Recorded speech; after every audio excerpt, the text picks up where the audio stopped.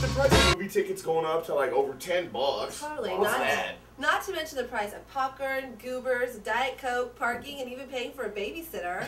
That's right. And then, okay, half the time you get to the movie, right? Yeah. And there's this long line, and then you get to the front of the line and the movie's sold out. Wow. I hate that. Me too. It sucks. So we decided that we review the trailer so you don't have to waste your money on a crappy movie. That's right, and this week we're reviewing Mr. Woodcock.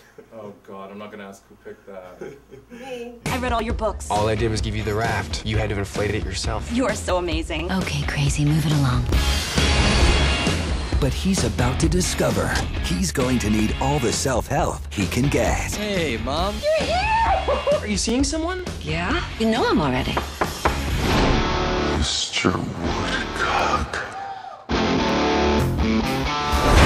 Well, it looks like I'm gonna be your new dad. Nice to see Sean William Scott back doing that raunchy humor that made him a star to begin with. Dude, where's my car? Oh my gosh, I hope this isn't as distasteful as American Pie. Oh, I'll give you something to taste. Ooh, yummy. Oh, gross. Wait. Screenwriters Josh Gilbert and Michael Carnes are known comedy sketch artists who are making their entree into this film. Well, you know, I related to that fat kid in the movie, you guys. Yeah, you know, I had a merciless gym teacher just like Mr. Wildcock. Woodcock, Robert. Whatever. You know, he was a sadist too, but luckily he got arrested for making kiddie porn. And now he's in the penitentiary where hopefully he's somebody's bitch. Ooh, I bet you those prison inmates have a woodcock for him. Dude, you guys, can we watch the next clip already? All Good through idea. junior high, John Farley struggled to keep up. Are you going to be a loser? No, sir. Rhetorical, Farley. I already know the answer. You are a disgrace to fat, gelatinous, out-of-shape little kids the world over. I can't hang on. Don't you even think about letting go.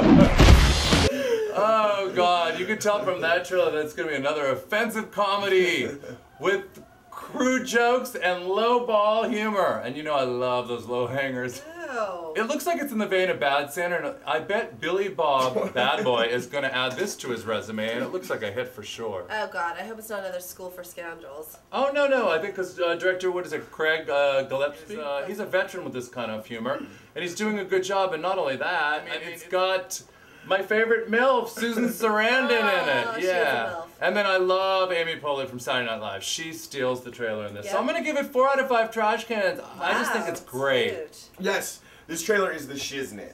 They don't make trailers like this anymore. Nope. I'm sick of seeing a 2-minute trailer that tries to push some sort of social issue or a point across. I say bring on the movie that pokes fun at ugly people. Try to use the word retard in several different scenes.